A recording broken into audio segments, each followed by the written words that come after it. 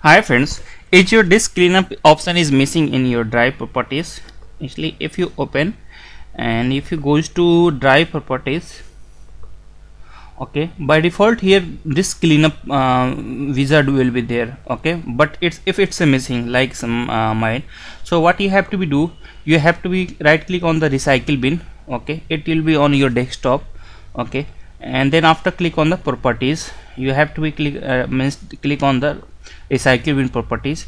And some guys are making this one, don't move files to the recycle bin, and but you have to be choose custom size, okay. If you click on this one, okay, after refresh, your disk cleanup will be shown in here, okay. So you must be select the custom size in your recycle bin, and this disk cleanup will be comes here, okay. So hope you like my videos, please subscribe. Thanks for watching.